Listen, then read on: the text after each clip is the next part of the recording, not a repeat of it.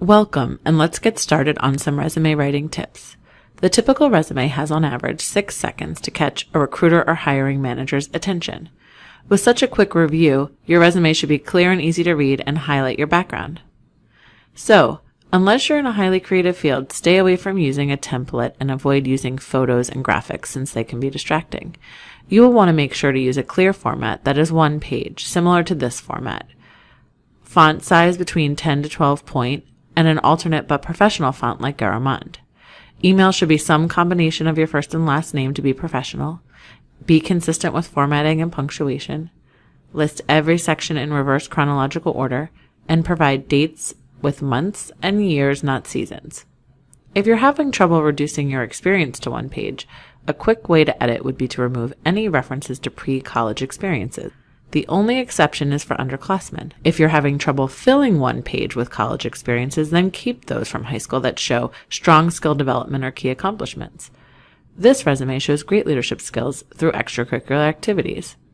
It's okay to keep for now, since without this experience, there would be a bit of empty space. Let's look a little closer at the other content on this resume.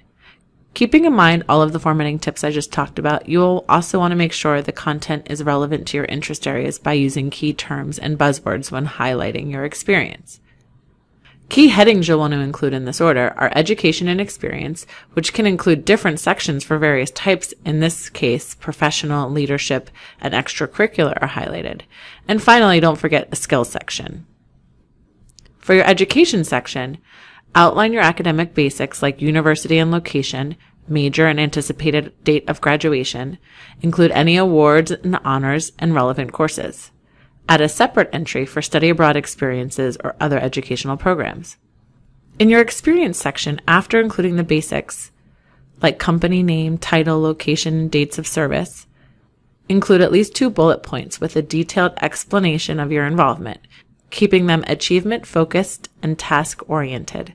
You can do this by starting each bullet with a different action verb to highlight a diversity of relevant skills. You can also use power words like supervised, developed, created, demonstrated.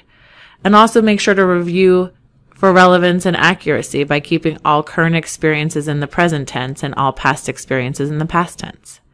Remember to include a skills section. This should include technical skills and languages spoken, as well as any other technical skills relevant to your field of interest. Save your file with an identifiable name like your first and last name and resume. Check the spelling and formatting one more time and have someone else or multiple people review your resume.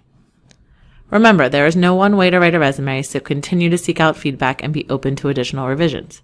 Thank you for taking the time to listen and watch. We look forward to reading your revised resume soon.